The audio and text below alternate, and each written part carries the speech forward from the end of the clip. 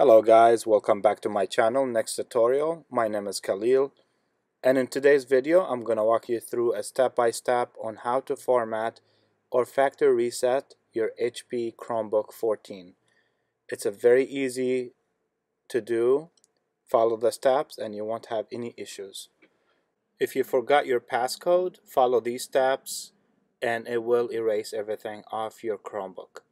Now, the very first step, what you want to do, you can have it turned on, and you can go ahead and press the Shift, Control, Alt, and the letter R on the keyboard. As soon as you press those buttons, it will give you this screen and it will say Power Wash. Power Wash will erase everything off your Chromebook. So you want to go ahead and pick this option.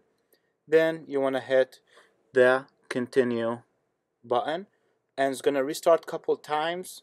Then it's going to go ahead and erase everything off your Chromebook.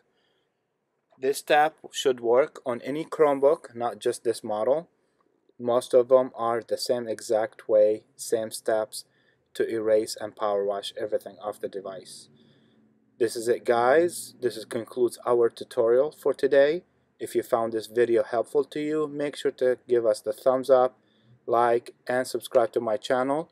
And thank you guys for watching. I will see you next time.